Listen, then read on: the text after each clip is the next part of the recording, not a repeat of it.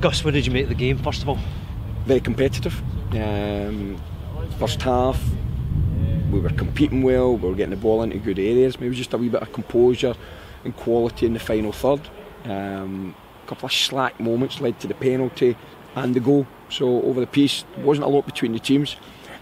And the second half, I thought, was very, very similar. You know, I think there wasn't a lot of goal-mouth action, a couple of for each team. But if you come here away from home against a team like Dunfermline, who have been assembled over a couple of years, and compete like that, it stands us in good stead. You made changes in the second half, changed the formation a wee bit, putting Gary up top as well, and it almost came off. Yeah, we'd set up the same as Inverness, you know, and just Stephen came in instead of Jacobs, so that was really the only difference. But I didn't want to tinker about too much with it because it was a very, very good performance up at Inverness. But as the game's going, we've looked 1-0 down.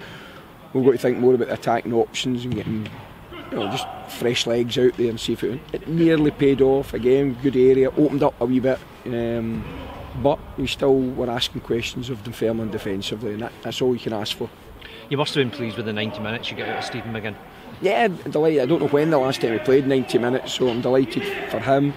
Again, I've said to the whole group, you know, part of your preparation now for the next game at Queen of the South is your rest and your recuperation. So that just starts now. So Stephen will be part of that. The whole group start the preparation now for the next game. So we'll look forward to that. For yourself, it's been a fairly whirlwind 48 hours for you. Have you learned a lot about the squad in the last couple of days? I think I'll probably continue to learn as the season goes on. You know, because it's such a short period of time. You know, I've said that to the players even before the game started. I said, we've really only had 2 training sessions, one full one because the first one was just a recovery session after the game in Inverness. So it's not making any knee-jerk statements, you know, and saying what we're going to do. It's ultimately down to the players to make sure they play with that intensity, you know, and they'll not be far away from winning games. It's such a fine line at this championship.